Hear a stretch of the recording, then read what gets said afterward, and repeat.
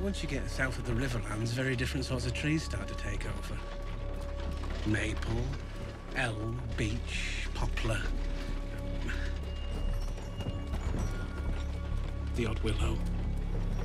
This venison, it's very tasty. Is it from today's hunt? Well, no, we haven't been able to cure that one yet. This is last week's.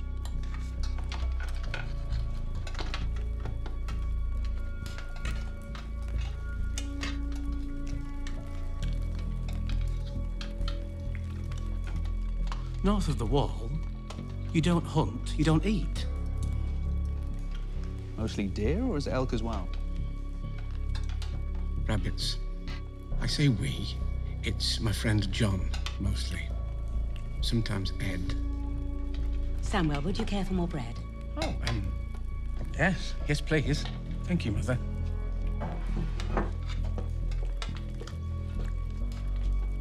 Not fat enough already.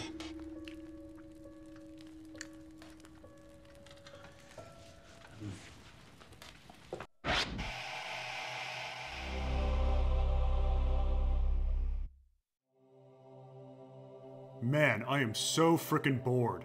I've been hanging in the dognet for weeks, and frankly, the plot hasn't moved forward at all. What was even the point of me being here? I'm out of here.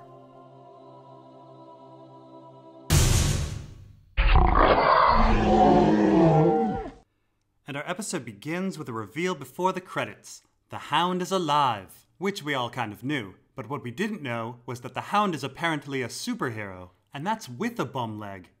And next there's a little pet peeve of mine. This is a medieval-esque fantasy story, but for some reason they love to show potatoes. Potatoes are from the New World, Peru specifically. Right, but this is a fantasy setting. Couldn't they have whatever they wanted? Then where are the goddamn llamas? Actually, Brandon, my ancestor Quellen Farwind introduced the potato to Westeros 5,000 years ago. He traveled to the land beyond the sunset, where there's no winter or want. If it was so awesome there, why did he come back to your stupid little rock of a home? I think there was a king's moot? Anyway, the timing of this scene is absolutely baffling. The Hound was wounded at the end of Season 4, and since that, we know that Brienne has done a whole bunch of crap. She followed Sansa north, she waited for her escape, she rescued her, she brought her to the Wall. It's enough time that Walda Frey went through a full pregnancy. But Rey is acting like they barely know each other, which also doesn't make any sense as the Hound would have spent about 3 months healing from his broken leg. So how long has the Hound been here? 2 weeks? 3 months? A year? No answer makes sense. And then we find ourselves back in the party room!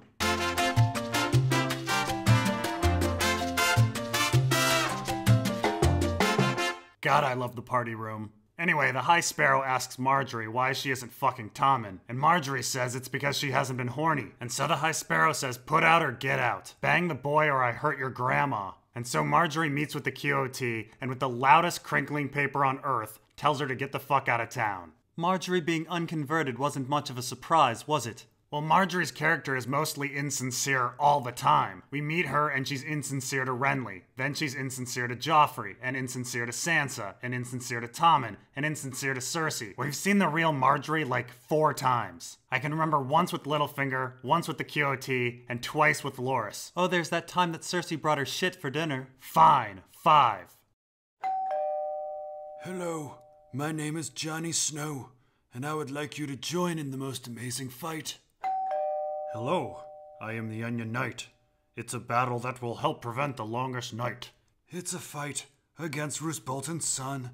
You won't believe how many things this will set to right. Hello, my name is Sansa Stark. I'd like to whine to you about my family's plight. So it turns out that Elder Jon is pretty shitty at negotiations. He fails to convert anyone, and it falls to Tormund to convince everyone that Jesus died for their sins. Tormund essentially says that because Jon died for them, they need to die for Jon. Of course, this is a pretty shitty argument. There's a big difference between dying permanently and dying temporarily. Anyway, Jon is unsure if the wildlings will come, but Tormund assures him that wildlings aren't clever. When they say they'll do something, they do it. So I guess that confirms it. Ollie's parents were eaten, right in front of Tormund and Ygritte. And then Cersei goes to visit the QOT right before she leaves. I do have to hand it to the QOT. She insults a vindictive, insane woman while she commands a zombie behind her. You have courage, Olena Tyrell. Next, we find ourselves in the Riverlands with Jaime and Bronn. Jaime once again offers Bronn a lady and a lordship. Of course, a lady and a lordship is what Jaime promised Bronn for coming along to Dorne. So he never delivered, which makes me wonder why Bronn is trusting him again. The two find the Freys threatening to hang Lord Edmure. Of course, Edmure has been dispossessed. He's not lord of anything. It's quite ironic that the Freys are showing more respect to Edmure than the Blackfish ever did. Anyway, the Blackfish gruffly whispers, "Go on then, cut his throat," and everyone hears from hundreds of yards away. Jaime then takes control of the siege and is angry at the Freys for allowing 8,000 men to surprise them. Of course, this is exactly what happened to Jaime in the Battle of the Whispering Wood. Next we make it to Bear Island, and this is a great scene and this little girl is awesome, but there's a few problems I have. Jon is just gallivanting in there with the Mormon's ancestral sword. Even if they didn't realize it was hanging right there on his hip, you'd think they'd ask about it. It is their family's most prized heirloom. I doubt they'd be thrilled about a bastard deserter having it. Next, Lyanna reaffirms that they swore fealty to the king in the north. That's Rickon. How is no one mentioning this? And if he's not king, he's certainly Lord of Winterfell. Third, did Lyanna call Sansa Sandra? And Lady Sandra is a Bolton. That sounds like Sandra to me. And Lady Sandra is a Bolton. I kind of wish it weren't a goof. It would be an awesome diss. Anyway, the scene seems kind of pointless because only 62 men are provided, but now we are absolutely certain that the maesters of the Citadel know about the White Walkers. Of course, Castle Black sent out a raven years ago about this issue, but now the maesters know that people are taking it seriously. So next, Jaime goes to treat with the Blackfish. The Blackfish's cause is hopeless, but he refuses to surrender because this is his home. I mean, sort of. He hasn't really lived there for decades. It's more of his childhood home. But whatever, it makes him sound like a badass grumpy old man, which is what show Blackfish is about. Anyway, we next get this pretty awesome scene where the Glovers tell Jon and Sansa to fuck off. The Boltons help them get their castle back, while the Starks failed.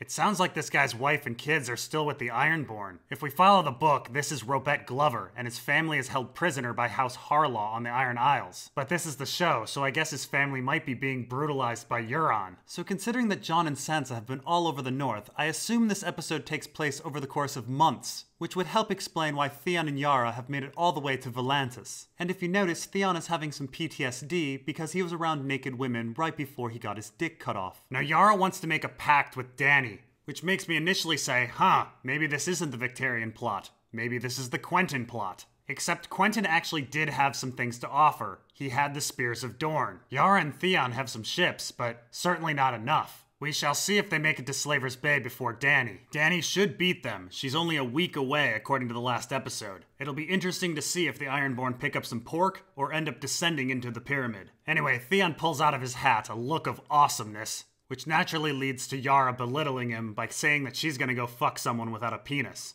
Sad Theon.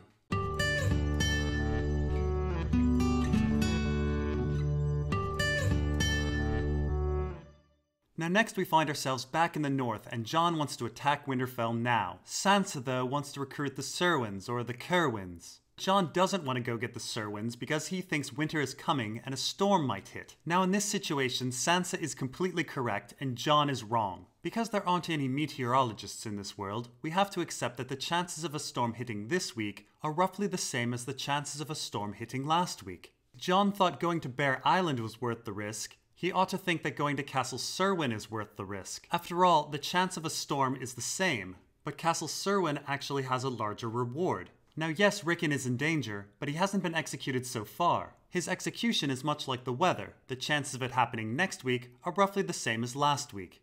And then Sansa gets an idea. She'll send a raven. Now hold on a second. The Maester seems to have 2 ravens. I'm supposed to believe that one of those 2 ravens is a Moat Cailin raven? Maybe it's a Bear Island raven and then they would forward the message to Moat Cailin. But who would forward the message? The Bear Island Maester is here. The only explanation that I can think of is that they knew that the Hornwoods would join and he brought his Hornwood ravens. And then the Maester at House Hornwood would forward the message. But in all actuality, I don't think the writers thought about this at all.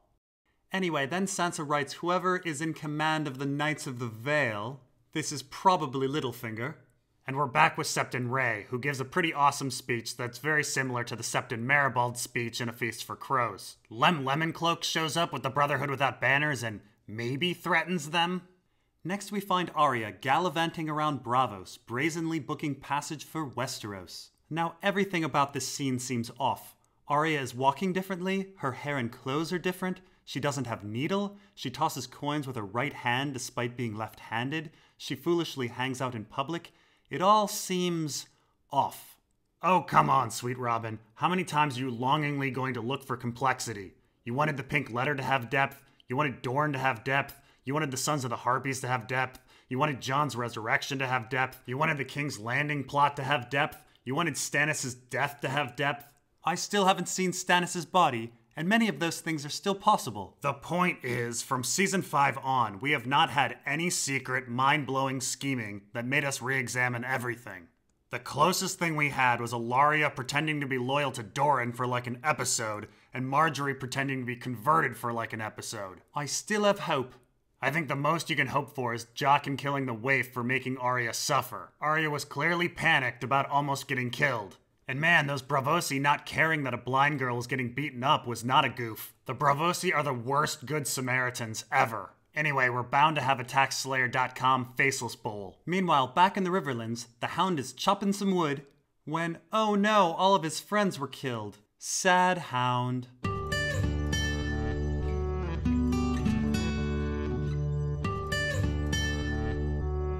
And despite George R. R. Martin saying that Lady Stoneheart was cut from the show, we seem to have some evidence that she's gonna show up. Well, you know, the Brotherhood would hang people before Lady Stoneheart as well, and we don't really have any definitive proof that this was the Brotherhood. Oh, go to hell, Sweet Robin. Next thing you know, you're gonna tell me that there's not gonna be a GoDaddy.com Clegane Bowl.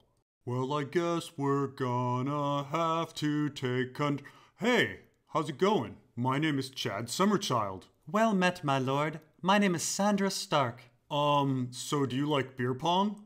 Do I? Maybe we could hang out sometime. Oh, crap. Geronimo! That's all for now. See you in a couple days at the episode 7 serious Q&A. Put Q&A : before your questions in the comments below.